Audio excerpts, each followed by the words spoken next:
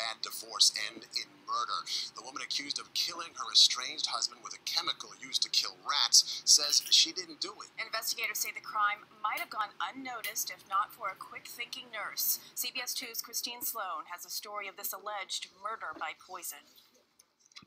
The Monroe Township chemist accused of killing her husband by poisoning him stood calmly in court today as a judge spelled out the charges against her, which include first-degree murder.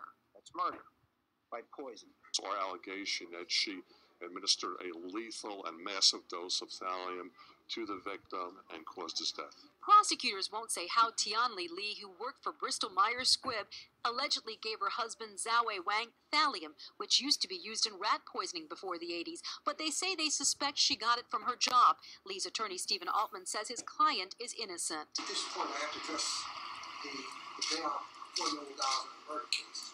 I think it's excessive considering the bail guidelines. Li's husband, who was in the process of a divorce with her, died on January 26, 2 weeks after he checked himself into the hospital with flu-like symptoms. Prosecutors say it was a nurse who thought of testing for the metal, remembering a thallium poisoning case in China. Ultimately, it's suspected thallium poisoning.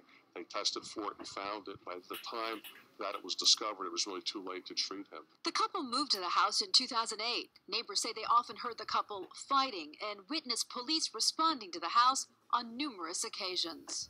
Too many times we can see the police cars comes here. Li has a 2-year-old son with the husband she's accused of killing. The toddler has been placed in foster care as she waits for family to come from China. Prosecutors say the motive for the killing lies somewhere in the couple's marital problems. At the courthouse in New Brunswick, Christine Sloan, CBS 2 News. Li has also been charged with lying to the police. Prosecutors say they're doing more toxicology testing on her husband, which will give them more clues on how the poison was given to him. Hazel, now to a death by poison. A New Jersey woman is behind bars tonight, accused of using her on-the-job skills as a chemist to kill her husband as the pair battled in a bitter divorce. CBS 2's Sean Hennessy reports now from Middlesex County.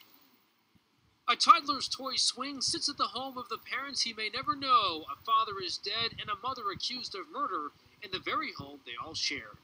It's terrible. They had a little kid there, and it's just terrible what happened.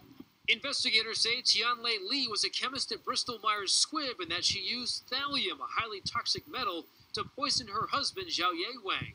What goes through your mind? That you can't believe that something like that is happening so close by? Neighbors in this upscale Monroe Township street didn't know the couple but couldn't help but know about their rocky marriage. And sometimes the window is open, they hear fighting, and wife's voice was louder than husband's voice. So many fights that law enforcement was a constant presence here. We saw police there quite often. Sometimes multiple times in 1 week. Prosecutors say the couple was in the midst of a divorce and that Li gave her husband thallium in December and early January. The 39-year-old dad thought he was sick with the flu, so he left home here and checked himself into the hospital. Less than 2 weeks later, though, he was dead from poisoning. Investigators say Li initially lied to them, but some wonder, given all the times police came here, how she ever expected to get away with it. You would think that doing something very pre-planned like this and something where they can find out and kind of connect the dots, I don't know that it was really well thought out for her to do something like that. She had an opportunity to leave. And because she didn't, a 2-year-old boy will likely grow up without his parents. In Monroe Township, Sean Hennessy, CBS 2 News. And Tianle Li is being held on murder charges. Her bail is more than $4 million.